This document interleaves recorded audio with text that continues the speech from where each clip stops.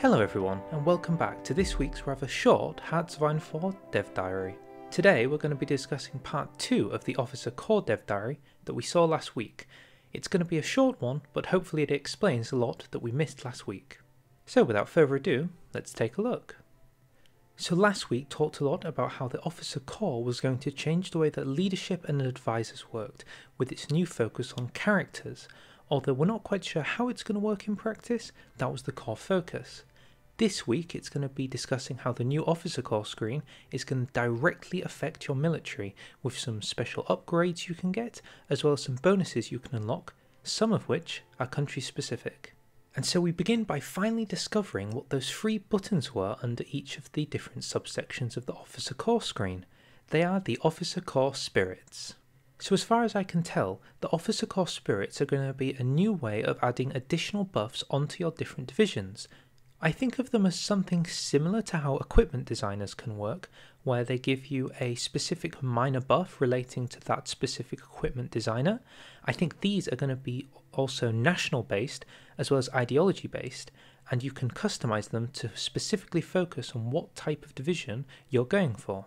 The dev diary itself keeps things pretty vague, not describing what a lot of the spirits do, but we do see Elevated Engineering Corps. So far as we can see, Elevated Engineering Corps is going to be a spirit of the army, which is the central button in Army Command. Here it gives you Engineer Company Unit Design Cost and Engineer Trait Experience Gain. These may appear some obscure buffs, but don't worry, they are explained a little bit more as we go further down the dev diary. In the image we also can see some of the other spirits of the army you can get, including State Serves the Military, which feels like a sort of dictatorial kind of focus. Maybe it's a spirit for German Reich and Italy. We can also see Proper Heritage, which is a man stroking a horse. I wonder if this gives you a big buff to cavalry, although I'm not really sure why you'd want to focus on cavalry in the World Wars. They were sort of obsolete at this point, but hey, I mean Mongolia's got to win a world war somehow.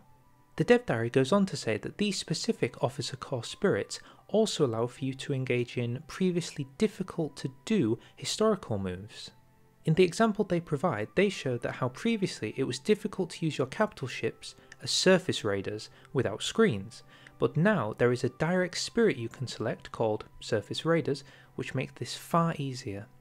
In the second example they give, we see in the State of Division Command you can put more emphasis on the type of tactic you're using with Maneuver Warfare, which gives you a very minute buff to speed, but more importantly the tactic chance of you doing an unexpected thrust goes up. So tactics are the different types of maneuvers you can do in battles between different tiles, and the chance that this particular tactic will occur has gone up. So the final category they talk about under the Officer Core Spirit is the Spirit of the Academy. So what the Spirit of the Academy does is it directly affects the chances of getting different traits on generals, something that previously relied heavily on re-rolling generals for political power. So in the example they've given, you can see that the Engineering Schools gives 2 specific buffs, the first one being Engineer Trait XP Gain, which means any time you would have got Engineer Trait for a specific general that you are levelling, you now get 20% more, meaning it's even faster to get the Engineer Trait on your generals. The second thing it does is it gives you a 50% chance that any officers you hire have the Engineer Officer trait anyway. So yeah, it's massively about speccing into and making sure you get these so that when you are rolling for generals, there's a higher chance you'll get them. If I were to make a bold guess about these other spirits of the Academy, I'd say Bold Attack and Tenacious Defense were increasing the chances that you'd get Brilliant Strategist and Inflexible Strategist on your generals. As far as the other 3 are concerned, I'm not 100% sure. I guess Inventive Leadership could involve Harsh Leader, but I'm not sure. Tell me what you think they could do and what traits you think they increase the chances of you getting. Now the next part talks about something very interesting, and that's that new spirits can be locked behind political ideology or doctrines. So that means that the previous engineer officers that we saw on the previous Spirit of the Academy has been replaced with the Queen of the Battle. I'm not sure what ideology or doctrine you need to unlock that one, but again, it's interesting, and I could certainly imagine that some specific doctrines and spirits you require could be an interesting combo. Again, I'm just thinking about Mongolia having some massive cavalry-based Officer Core doctrine. Please, Mongolia, your time is now. The final part of the dev diary talks about preferred tactics. So I was sort of right in my assumption that the bottom and the top right was to do with tactics.